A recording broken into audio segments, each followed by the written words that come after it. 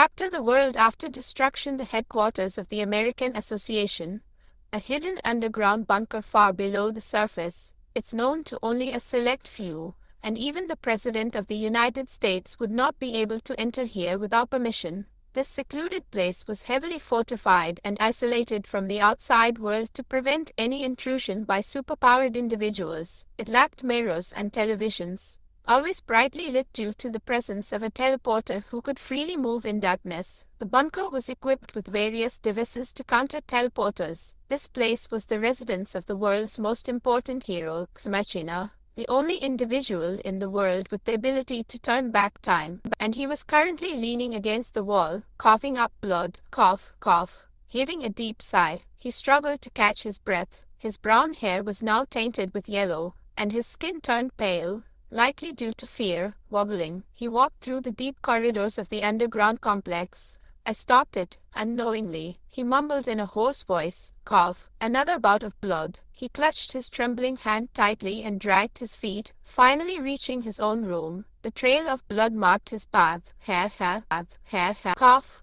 Once inside his room, he collapsed onto the floor. Machina. His real name is James Machina. He coughed up blood while placing his hand on his chest and murmured, "With this, all of this will come to an end." It took too long. The range of time that his ability could handle had surpassed its limit. If he turned back time now, he would have to stake his own life, which he had protected so far to prevent the danger to humanity. But that it's ridiculous. Humanity has already been annihilated. What's the point? Yes, as far as he could ascertain, he was the last survivor. There was no longer any meaning in trying to prevent the end. He had been living all this time to prevent it, and now this was the end he had tried to stop. However, next time, with trembling eyes and a face filled with fear, James muttered faintly. He had figured it all out, the cause of the incident and the solution. Now that he had turned back time and activated the device he had last revealed, he would fulfill his duty to prevent the destruction.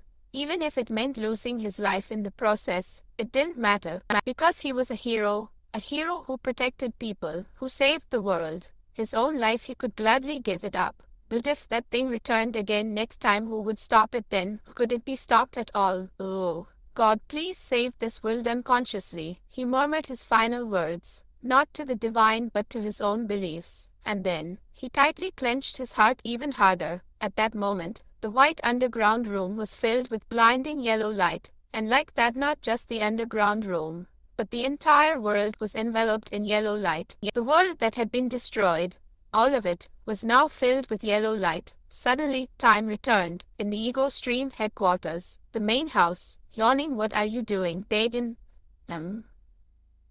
"Oh, I'm just watching too." "Why are you so focused on watching that? What is it?" Seo Eun looked puzzled as she picked up a piece of apple with her fork and asked me. "The living room in the morning, where everyone had gathered. I was watching with great concentration, to experience the moment of destruction. At this moment, the United States is celebrating the anniversary of the founding of the US Branch Association, with festivities still taking place in front of the Statue of Liberty." As the anchor spoke, the image of the Statue of Liberty appeared on the screen. I was watching it intently. Yes, it's almost time, the moment when it will be decided whether I will be caught in the time of destruction or not. The head of the Statue of Liberty suddenly explodes, and the tragedy begins. Those were the words clearly mentioned in the original. If the head explodes, it means the destruction is beginning. But if it doesn't explode, it would mean that the destruction has already taken place, and time has returned due to the sacrifice of Machina. I have already experienced all the destruction, but here I am sitting without any memory of it, as if it never happened. Now, here we go. Will it explode or not? That's the question. I focused on the 2 like that, and finally, at the moment when the minute hand pointed to 12, nothing happened.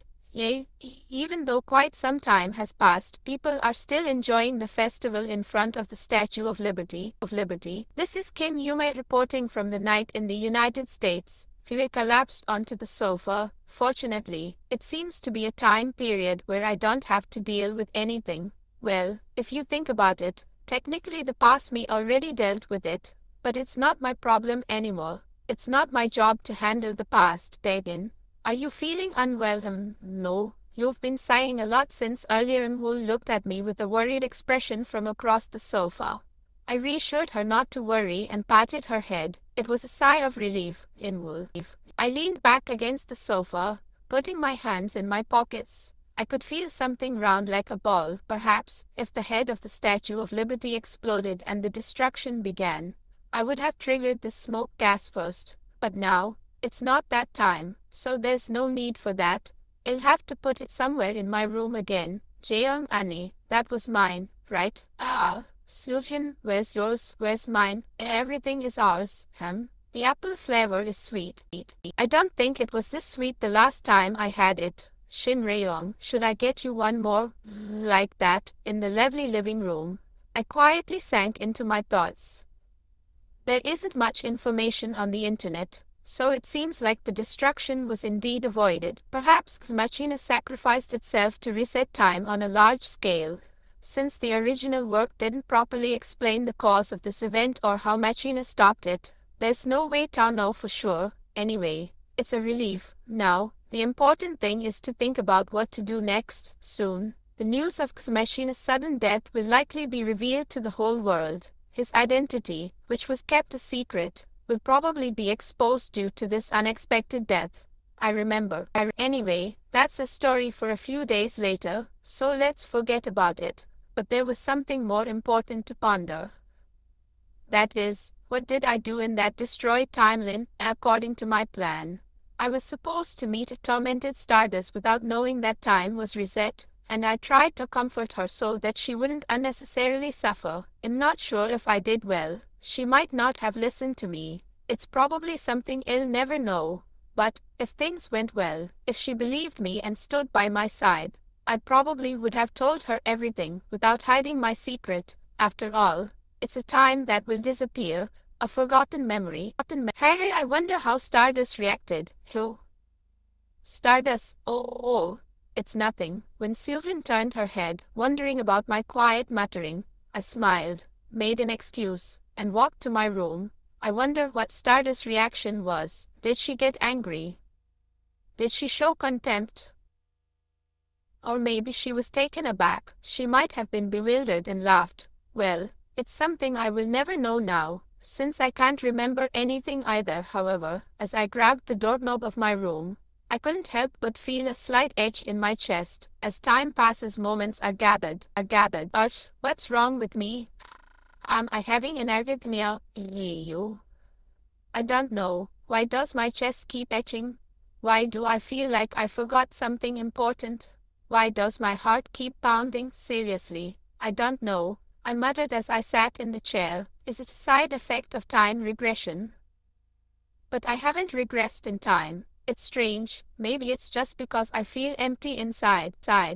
However, a sudden thought crossed my mind. For some reason, out of nowhere, I blurted it out unintentionally. I miss Stardust.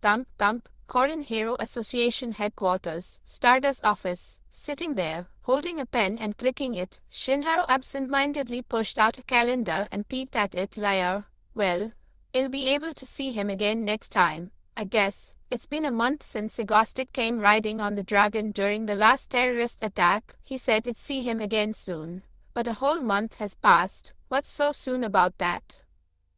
He'll probably come back in another 3 months like usual, and he'll call that soon. With a soft sigh, Shinharu leaned back in her chair and lifted her head. Then, her eyes caught the screen hanging on the opposite wall of the office. At this moment, the United States is still celebrating in front of the Statue of Liberty, commemorating the anniversary of the establishment of the U.S. Branch Association. On the screen, the image of Americans enjoying the celebration was being shown, and for some reason, she couldn't take her eyes off that screen. Unknowingly, she kept watching the scene. As time passes, despite a considerable amount of time passing, people are still celebrating in front of the Statue of Liberty. This was Kim Yume, reporting from Nighttime America. Well, nothing particularly unusual happened. It was just a regular news broadcast showing the festivities and then ending. Why did I want to see that? She turned her gaze away and returned her attention to her work. And there, at that moment, A sudden droplet fell onto her document. Where did that come from? With a puzzled expression, she reached up to her eyes, feeling something strange. What is this? Then, at that moment, she finally saw her own reflection on the turned-off computer screen. From one of her eyes, she realized there was a tear rolling down her cheek. What? Why, Sniffle, why is this happening? Am I going crazy? Shinharu thought that while wiping her tears. But at the same time, suddenly, a thought occurred to her. It feels like I've forgotten something. It's not the end. Even if time goes back, we'll still be together. A certain feeling settles in the corner of my heart. A tangled emotion. Why is this happening? She wanted to remember. I didn't want to forget. If I forget, we might never know each other again. Something I really wanted to remember. This feeling of seemingly forgetting. And along with that feeling, she suddenly felt a strong impulse. I can't let it go like this. At least this emotion. Please remember. Please, someday, we'll be able to have a conversation like this again. Just like that, in the middle of her sudden and confused thoughts, she unknowingly shed tears. She gathered her thoughts, her dizzy mind, and sorted out her confused emotions. Soon, she quietly leaned back in her chair. I don't know why this is happening. I can only guess that it might be due to the stress I've been under lately. However, a certain thought has been coming to her mind since earlier. The perplexing and inexplicable thoughts ended up revealing her heart. Shinharu softly murmured, I miss Agostic. Somehow, for some unknown reason, she wanted to see Agostic. Right now. Right away.